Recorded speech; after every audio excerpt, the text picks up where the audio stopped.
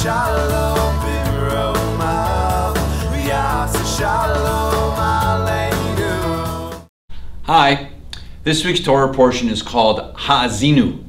It means to give ear or to listen. It's almost like a fancier way of saying what Shakespeare sort of wrote.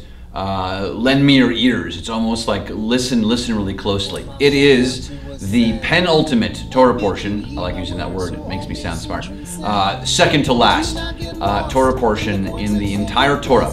It's actually the last one, believe it or not, because V'zot HaTorah, which is the last Torah portion, doesn't get its own week because it's the one we use to transition on Simchat Torah from ending the Torah and starting the Torah again. So it's actually almost the last one essentially, and it's really beautiful.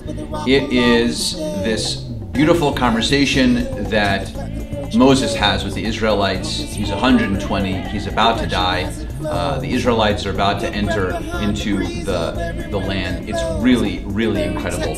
And the best thing is it's a transition from him, from being a stutterer to being a poet, because he shares a poem with us. Incredible. Really fabulous Torah portion. Don't miss it.